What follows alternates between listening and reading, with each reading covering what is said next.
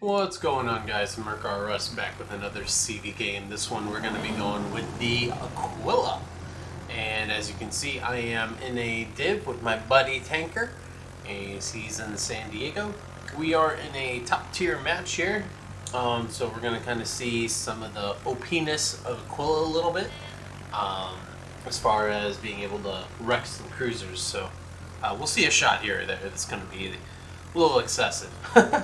But that's excessive with any tier 8.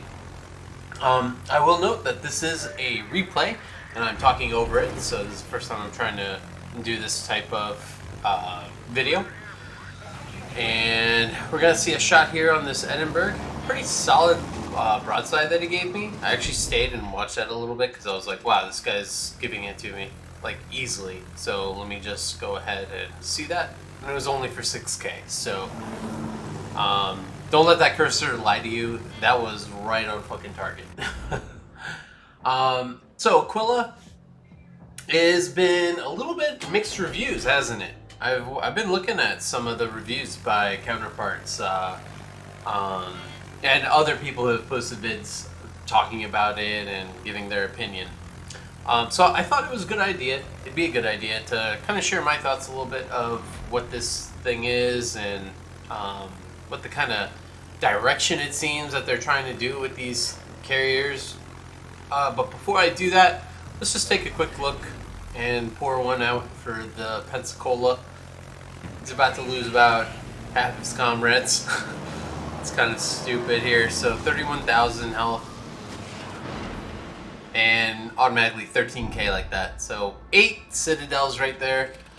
And it wasn't a perfect lineup. You're gonna see me go after him a couple of more times because I'm like, wow, let me get a sick recording here.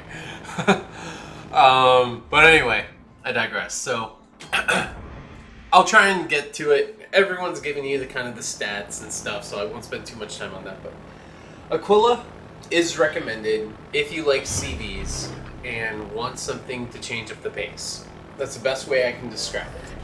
Fast planes, but low health, make it function similar to a German speed RUCV. That's the best way to think about it. In that you're basically going to be attacking once with a full strike. You could potentially get second strikes with the torpedo planes, but it's a little difficult, especially if you fly into multiple ships like I just did. But it is possible. But more often than not, it's going to be one strike. The rockets are strong on broadside, anything up to 38mm decks. You'll consistently nab about 8k from your strikes, sometimes more.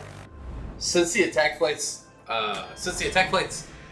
don't get lower, the planes don't drop, you won't be getting that many citadels, so it's focused on simply getting as many of those 60+ rockets on target. That's what you want to do. You are capable versus destroyers as long as it's broadside-ish. Light cruisers that can turn are a bit challenging one-on-one if they know to turn, so try to take them when they are distracted. I've had some... Actually, there was one of the games before this, I think, there was the Jin Yin tech tree line, whatever that one is for tier 8. I was fighting that guy one-on-one, and he's good. He was a good player, you know, purple, Unicom, all that. And he just would not surrender a broadside to me, and yeah, he ended up getting close and killing me. I think the match ended before he could kill me, but I was just not going to be able to do significant damage to that guy. So try and target those, and that's me blowing my horn. I'm like, dude, watch out. So yeah, try and target, if you see a good player with matchmaking monitor, only try to strike that cruiser with this thing if he's distracted. Anyway, the torps do deliver respectable damage, but have, if not the slowest, really slow speed. So helping that with the commander skill is important. The +5 speed, I think it was, especially with the equipment upgrade that you can do too, or for the module.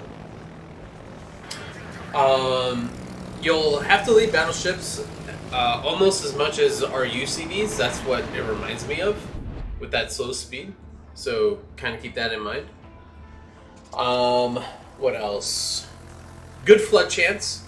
So keep an eye for getting those permas. With the fast planes, it can be possible to revisit the same ship and get that perma flood going. Per dropping is nearly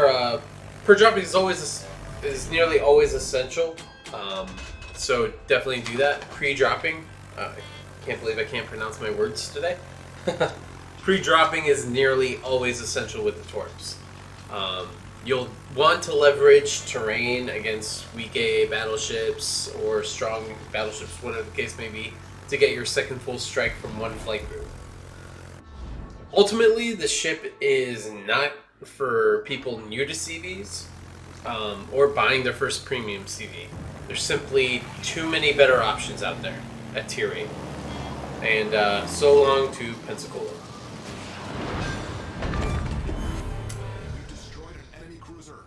The ship is 19 millimeters of armor nearly everywhere, and has like 3.5-ish K AA, making it a sitting duck for enemy CVs and organized attacks.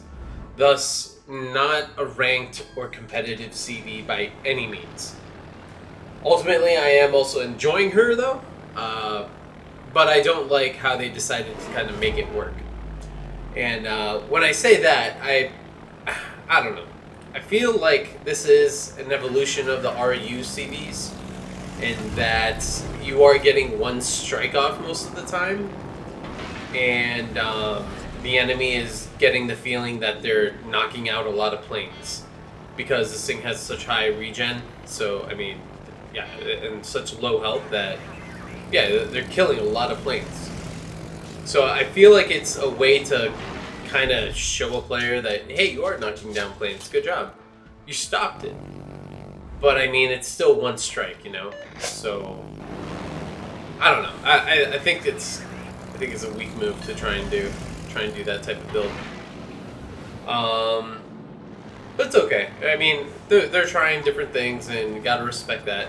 It is ultimately kind of interesting, the speed with the planes. And the respectable torpedo damage again. The rockets, the rockets are also them highlighting that the MVR style is just too hard for certain players and too good when in the hands of really good players. And you're going to see I have to pull out here because that Latarigo is coming on my way. But yeah, the MVR kind of was just high skill. It required good skill and timing, reaction times to be able to get your citadels with the rockets. Now, they're like, hey, how about everybody just land a bunch of fucking rockets, and that way we kind of reduce the difference here between what a good player does and a bad player does. That's what it comes off as to me. So, I don't know. That's where I'm like, I hope they don't do this direction. I realize it's that they build, and I hope everyone really realizes this, they build for accessibility. That is their main balancing, like, doctrine. Balance for accessibility first. So this is kind of more in that general direction of more RNG and less skill. And I don't like that, and no one likes that, that are, you know, at least people who are, you know, capable of reacting and stuff. But it's whatever. It is what it is, you know. It's a terrible attack. I'm like, oh, I thought the Kaga would have stayed there. So yeah, it's just kind of sad, but I mean, it is what it is. It's a game, you know. I'm not gonna fret about it. It is a game. So we do have to remind ourselves of that. We do have to tell ourselves that this game is built around accessibility because it is free to play. Let's get it in the hands of everyone who can hold a mouse and keyboard and who could open their wallet and spend money. I mean, that's the business. It's business, so whatever. I said 3 citadels at that angle? Oh, I'm fine with that. That's actually kind of... I didn't notice that before. Yeah, as far as best CVs go, this thing has really high damage, but I ultimately think Chekalov, Enterprise, and Kaga are like in a league of their own. Kaga, best CV when it comes to being bottom tiered and being forgiving, thus good for newbies. Enterprise, because I think it's just a souped up version of all CVs. Think of it like Enterprise, basically, if every ship had an average score of something, so like average speed, average damage of this, average flexibility, whatever, it would be above average in every single category, but it wouldn't be superior to everyone. But it'd be close. Like it's just souped up than your a standard CV, if there was such a thing. So yeah, I think Enterprise is amazing. And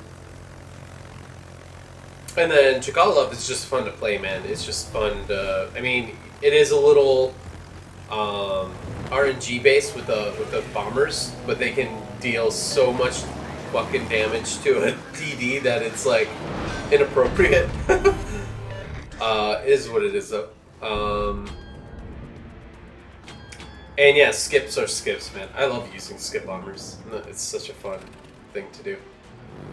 So yeah, I think this lands. I mean, it's got really high damage potential. I think Kaga can do much more damage on average. But this is, I mean, I'm averaging more damage in this than I am in most of my other carriers, I think. Even my midway. So, I don't know. Maybe because, and it's probably because of the midway just being so well designed to attack destroyers. Like, the PR scores in this thing are shitty compared to the damage you put out. Because you're not really looking at destroyers in this thing too much. So yeah, keep that in mind. You know, you're going to see high damage but low scores most of the time. And yeah, that's just the shape of it. I ultimately think that they're going to nerf this thing because its damage output is a little too high, and they're really not going to address its like weaknesses. It'll just address the strengths. So they're basically just going to nerf and not give it throw it a bone in any other category. If anything, they're going to lower the amount of rockets that are shot out. I think that'll be the first step that they do. And they'll think that 3.5 kilometers of AA is sufficient. Which is just ridiculous. So yeah, that is my review of the AQUILA. It's nothing, I'm not getting into numbers too much, I'm just kind of sharing what I think about it. I'm gonna make some upcoming videos. Will be regarding the ability to target CVs with this thing. So I'll just kind of show that, but I'm also going to try and show how much the AQUILA, how fast the AQUILA can die too. So look forward to that coming, and then also the battleships. I'll show what it's capable, how capable it is versus battleship with the rockets. Take a look at the description for links to the final score on this one and the detailed screen. Have a good one, guys. Take care.